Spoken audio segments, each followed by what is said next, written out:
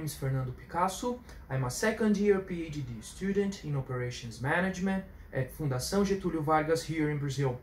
This video is to tell you a little bit about my participation in the one-day publishing workshop event sponsored by the Journal of Supply Chain Management that I could help organizing and giving a presentation.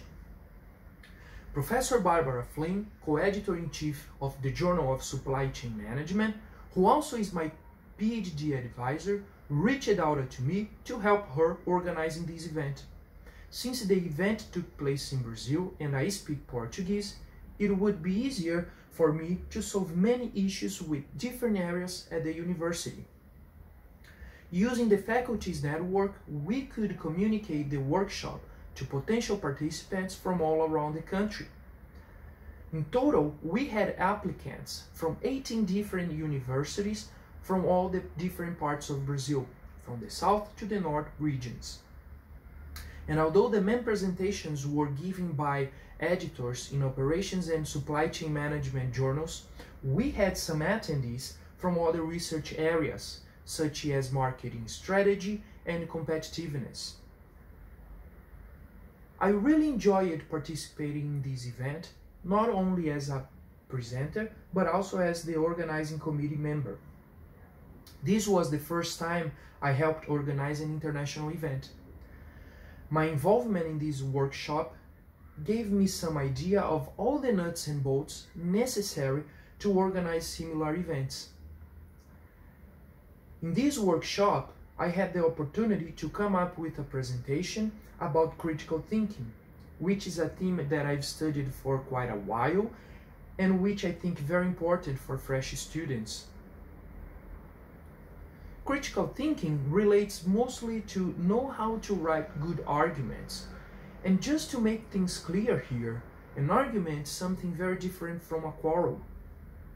Basically, an argument is a reason given to convince something, and it is composed by a conclusion and what supports it, which can be a premise and an assumption. Now, entering into each argument's component, a conclusion is the main point of the argument, and it can denote an opinion, an inference, or a recommendation. On the other hand, a premise is any support given for a conclusion that should be included only if it makes a difference in supporting the conclusion of the argument. An assumption is something that goes unstated and takes into account the context and the audience. Assumptions are taken for granted and necessary to develop an understanding of the argument. Every information that is left out of the argument is an assumption.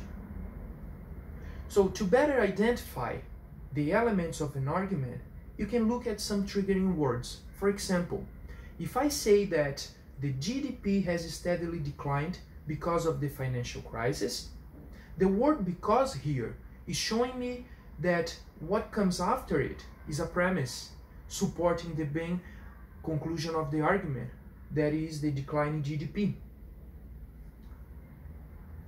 Now, arguments are crucial for academic writers because to set up your own argument, for instance, it is necessary first to summarize correctly what others have said before. To this end, critical thinking gives you tools to find someone's conclusions, premises, and assumptions. And also, critical thinking helps you identify the conversation other authors are inserted in. By using critical thinking to enter into a conversation, writers are more likely to recognize and identify the moves that really matter in academic writing. Another feature in my presentation was the section about tips for native Portuguese speakers to write in English. This part was based on the paper by Marlowe, who analyzed the most common mistakes Brazilian academics were making when writing English.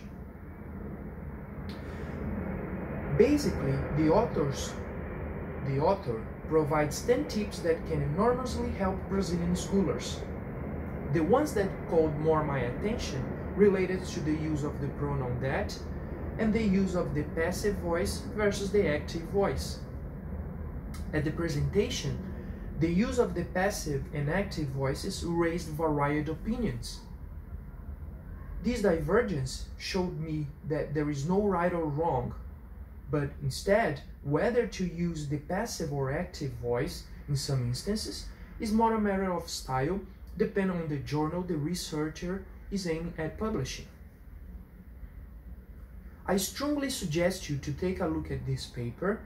Its title is Writing Scientific Articles Like a Native English Speaker, Top 10 Tips for Portuguese Speakers, written by Marlowe and published in 2014 in a journal called Clinics. For us Brazilian writers, this can be a great aid to advance our English writing skills.